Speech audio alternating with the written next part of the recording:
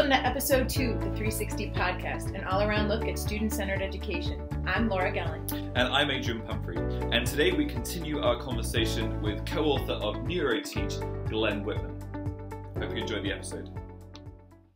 So once you had a critical mass of teachers on board at St. Andrews with multiple modality teaching, what kind of changes were you guys able to track? What kind of changes did you see? Yeah, so I mean, the first step is, right, how does a school do what we did, right? And this is some of the work we do internationally, right? It's how do you take a faculty that we know has this gap, part of our conversation 15 minutes ago, right? That most teachers and school leaders don't have foundational knowledge and training in the learning brain. So we have this gap, and then how do you get, like any other school initiative? Every school has initiatives, right? Mm-hmm. How do you onboard teachers into this space? Right. And not only that, keep them on board, right? Because you're going to have at any school, and this is where I love Julie Wilson's work. I think it's called From the Institute of the Future of Teaching or Education. You're going to have your early adopters. I mean, Park Tudor probably has it, right? You have people who read the book Neuroteach, right? Paul T. Frank, right? Said, this is the new.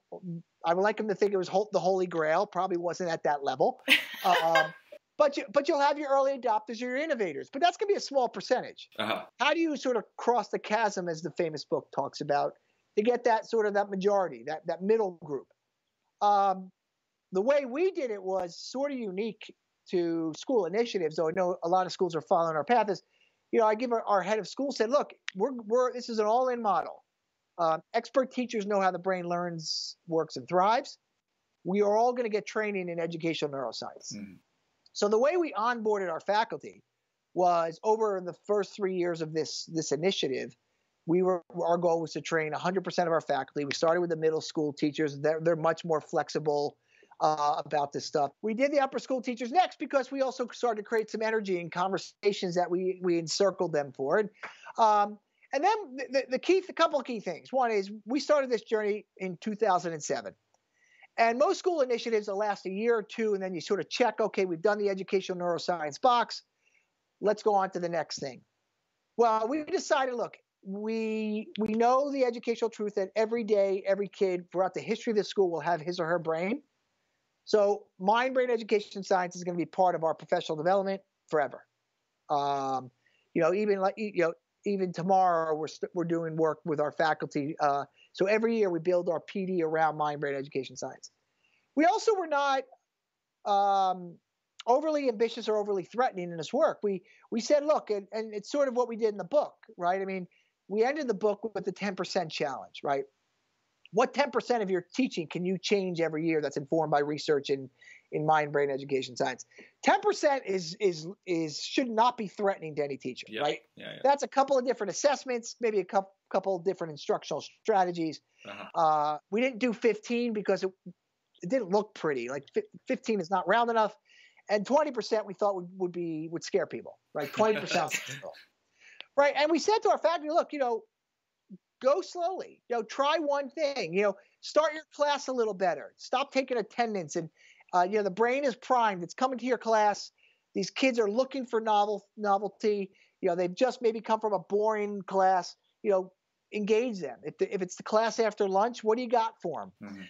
Mm-hmm. How are you ending class better? I mean, we do know, and we have the privilege of observing a lot of classes around the country. Most teachers end class very poorly. And if you watch it'd be interesting to study at Park Tudor or elsewhere. Most teachers teach to the second. They're actually introducing new ideas or new instructions as the kids are packing up.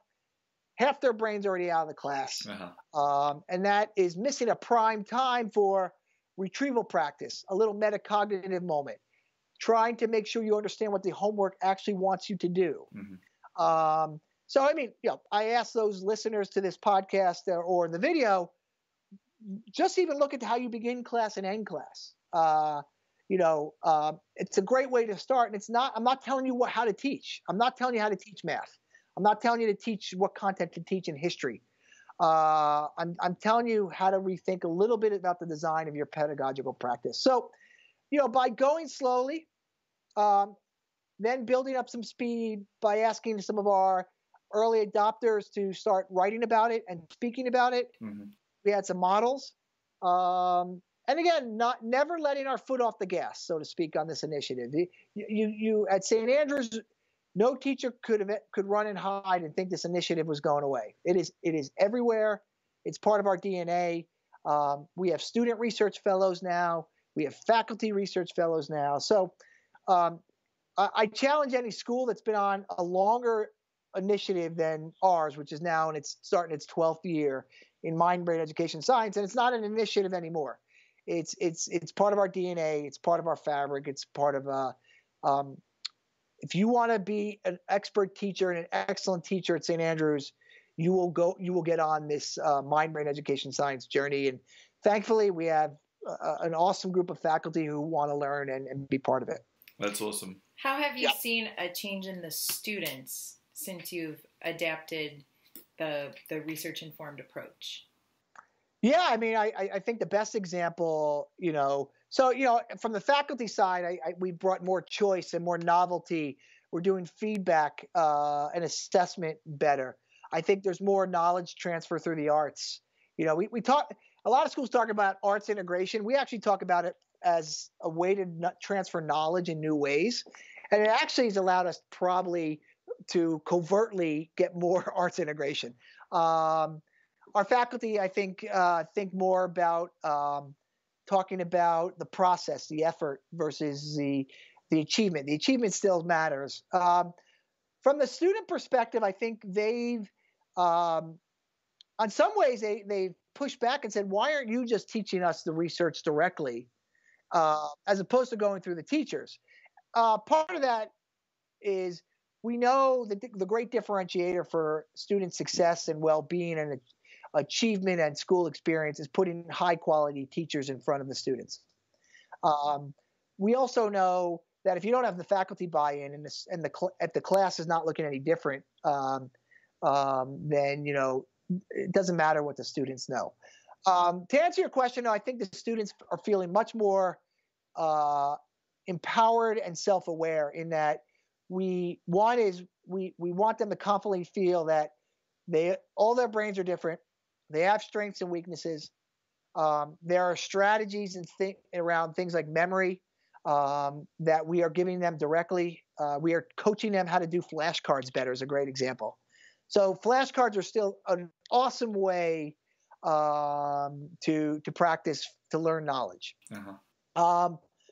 But observe your Park Tudor students. We observe them all. Most of them will turn the flashcard too quickly.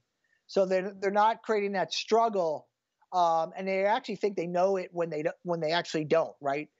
So not surprisingly, hey, I studied flashcards all night, and they show up at the assessment the next day, and they're like, well, where's that knowledge, right? And they've sort of been lulled into thinking that they've embedded this into their long-term memory and consolidated it. So giving kids robustly researched strategies, certainly we do that much more now. We love the work of the learning scientists. I don't know if they're on your radar. They have wonderful podcasts and classroom posters that every teacher should be using. We're huge fans of them. We have an online strategies binder, virtual strategies binder we're creating for students. So if they think, hey, I'm struggling with my attention in this class, what might be some new solutions other than the teacher say pay attention? Yeah, I mean, that's a default. So I think it's fertile ground for this. I think what we are trying to do very intentionally is, this is in the book we use the phrase, and we love the phrase, that teaching and learning is a shared authority, mm-hmm. right? Between the teacher and the student. And we love that sort of mindset, right? And that ongoing conversation of what's working for me, what's not working for me, and giving teachers that broader sense of research-informed strategies to help all kids meet what I hope is their peak potential is what we're in this work for. We love our teaching. We love our content. Don't you want your stuff to stick longer than the summative assessment? Mm. So Yeah, absolutely. That's, I want, when it's a 30th reunion, I want a kid to be able to tell me about Lyndon Baines Johnson. If I ask who LBJ is and they say LeBron James, I'm a little concerned. So, but that's another one of my snarky jokes. So we're probably going to have some parents listening to this as well. And, great, awesome. I wanted to come back to, what you said about, especially going from 8th to 9th grade, all of a sudden college becomes a much more of a consideration, and that's still important to think about, holding that balance for a parent who is worried about getting their kid into a great college, but also just thinking about preparing them for that experience. And at the same time, bringing in all the stuff from this book and just thinking about encouraging them to play and be curious and all this sort of thing. How would you encourage parents to hold that balance? Yeah, it's a great question. I think eventually we got Neuroteach. I guess we got to make this a franchise and write NeuroParent at some point. Right? I think it starts with look, and I hope schools like Park Tudor and others around the world who are reading Neuroteach, that things are going to look, feel, and be different in the hallways, in the classrooms, and the instruction. The problem with this, for those parents listening, is that that's not how most parents were educated, right? So, parents out there who listen or watch, I love you guys. Okay, I just want to say that. But I do want to say, you bring the curse of experience, and if you walk into schools and feel like, hey, this could have been my school, or if you go back to school night and, hey, that sounds exactly like my history teacher in 10th grade, then that's actually a problem, right? But the problem is that parents are thinking if their kids come home, let's say a teacher decides to give less homework, right? Because and in general, most parents want that, but parents still evaluate the quality of the teacher in the school too much by the amount of homework they give. So you can't have it both ways. I mean, we know more about the learning brain than we certainly did 10 years ago and certainly 20 years ago, right? So schools should be different. Your child's assessment types should be broader. Their study strategies should be broader. And if you look at it and say, well, we learned Algebra 1 this way, or, there was a lot more rote memorization when I was a student. Why aren't you doing it? Give us a break in many ways. If Park Tudor is committing to being a research-informed school and using Neuroteach or other books, let them experiment. Let them try. I mean, your kids are going to be fine. We're not asking any school that reads the book, we remind them, do not lower your bar, right? Keep your achievement bar as aspirational and as high as you want that. What parents should be glad to start hearing is that we know what barriers to learning we should start lowering. And again, keep your bar high, but can we lower the barriers? And we got that concept early on from Judy Willis, Dr. Judy Willis, who we reference in the book quite a bit, who's got the best website out there. I think it's radteach.com. She's from California, not surprising. But I think that's really important. I think parents also, we know if there's any research I would share with parents out there that we need your help on is the research around multitasking, right? We know the power, the dopamine boost that technology gives our kids. But if you are not policing at home the distance between where the cell phone or the digital device sits when a student is trying to do his or her assignments, then I'm not trying to make enemies. You're not doing your job. I mean, that's all I can say. Anytime your son or daughter transitions or task switches from, focusing on, let's say, writing an English essay or doing a hard math problem or even independent reading and to checking a phone. One is your brain does not multitask, right? You cannot do two cognitive functions at the same time, right? You can breathe and certainly read at the same time. That's yes, okay? the belief that your son or daughter goes back to where they were on writing that essay or math problem or independent reading, we know is not true, right? So they're actually making their homework longer, and it's very inefficient. So if there's one piece of research I would love parents to help us with is this myth of multitasking. Even though we all do it, I get it. You could help Park Tudor, you could help all of us and all those teachers, use social media as a reward and get the cell phone out of the bedroom at night. There's just no question. Even the cell phone that's off in the room creates, from what we understand, this anticipation that hurts sleep. Yeah. And we know the power of sleep. And parents, sleep is a pedagogical method, is an instructional strategy. And I think teachers and parents need to embrace that. It's why I ask myself, anytime I write a homework assignment, I do ask myself, when I give homework, I think homework's important. Is this worth a student staying up any later than she or he has to? And that's one of my thresholds for do I have a good enough assignment? Yeah. I hope that gives. So parents out there, email me and let me know if that was helpful at all. You mentioned you were talking about homework, and I know that you said that different schools are going to look different and sort of apply different aspects of the research differently. Did St. Andrews make any school-wide changes in their homework, or was it left to individual teachers or departments? Yeah, so I mean, look, homework's the elephant in the room for all of us, right? The research is still is held up pretty well, roughly 10 minutes a night per grade level. So if you think about that, right, a total of 2 hours would be,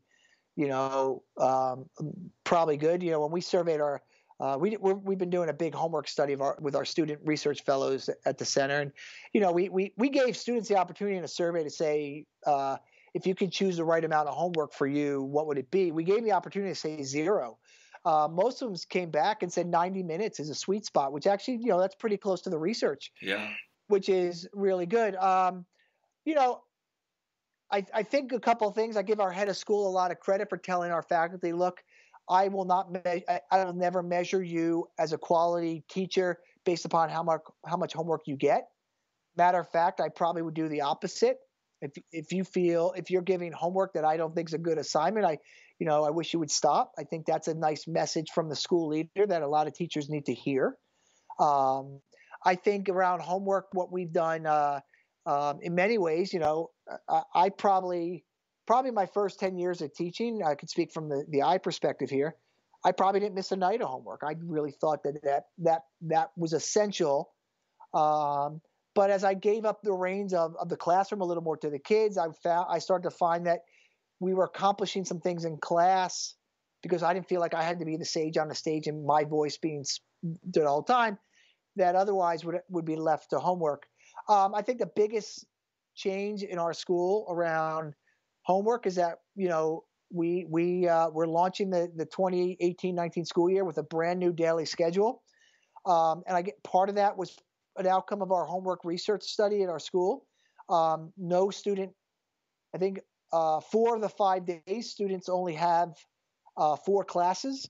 On one day, they have 5 classes, which means they will never have homework for every subject or discipline ever, which we know creates a lot of fatigue, a lot of emotional stress for the parents and the students, and becomes about compliance, not about learning. Yeah. And we also know it probably leads to cheating as well. So that has probably been a real big. We said, look, how do we take care of the health and well-being and not lose the academic rigor as a school? And we know homework is one of the great stressors. If you only have half your classes to prepare for the next day, that's a huge win. I don't know how Park Tudor's schedule is set up, but last year, 3 of your 5 days, you had all your classes. So immediately kids are saying, thank you, right? I mean, that's a really, really good sign. We also try to, give coaching, homework, I think homework that's about retrieval practice, because there's this really nice space between the class you had that day and when you look back on that class at night. So as we think about things like the spacing effect and Mark McDaniel and Roddiker's work and books like Make It Stick, you've created this wonderful gap of time lapse that even if homework was just retrieval practice, like a 5-minute, like what was the three most important things from class that day, start first by without your notes and then go to your notes. To me, that's great homework. Mm-hmm. So that is ways to think about it.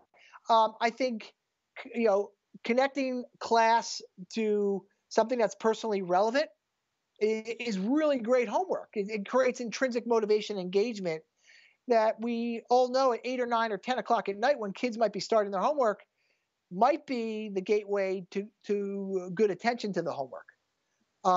The other thing we're exploring, and I'm actually really excited with this because I think this is low-hanging fruit for teachers.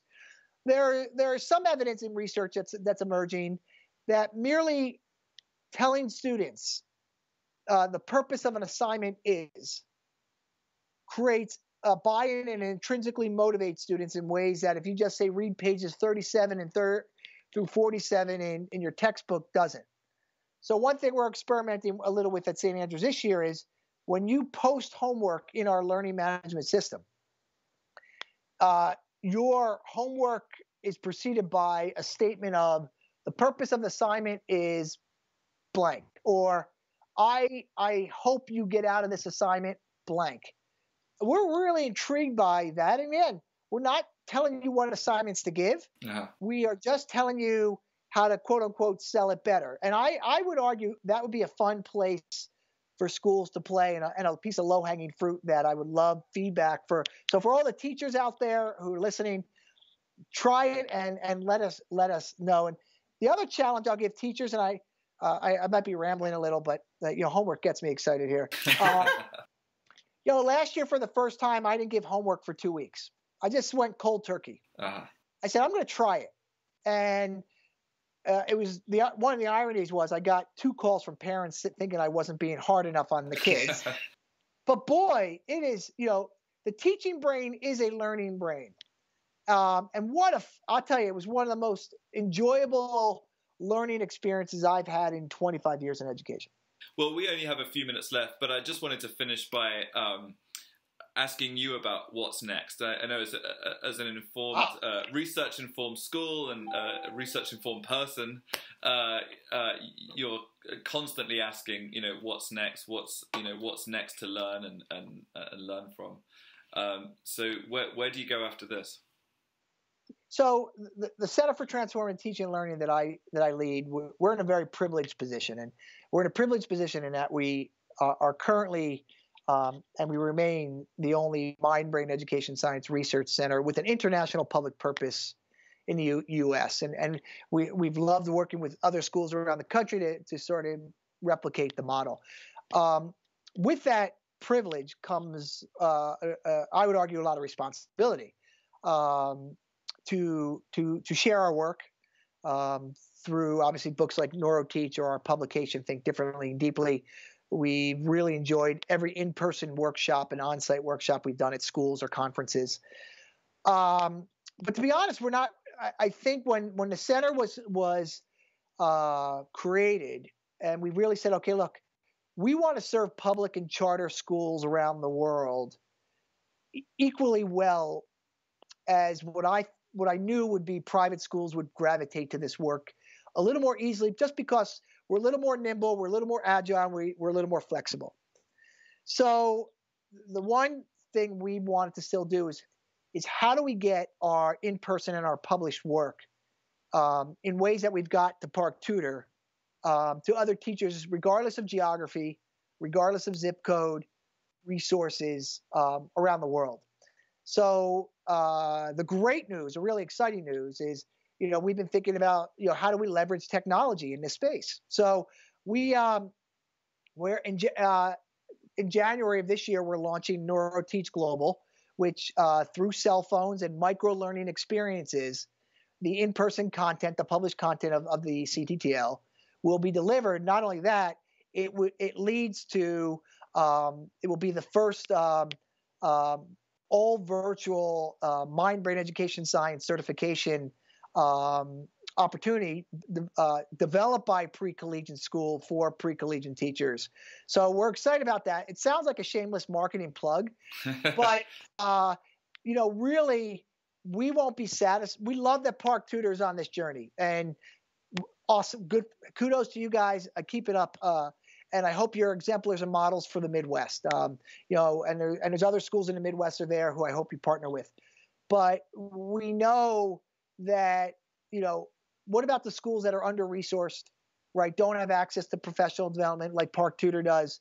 We want to help close the gap for them. So Neuroteach Global is our next frontier. And really, though, from a school in terms of research, I think we're going to live in these spaces of, I'm very intrigued by Bob Dylan's work around space. What's the future, not only bricks and mortar school and classroom going to look like, but what's the virtual classroom? What are the outdoor spaces going to look like? I'm still interested in this concept of what do we want a graduate of all our great schools to do?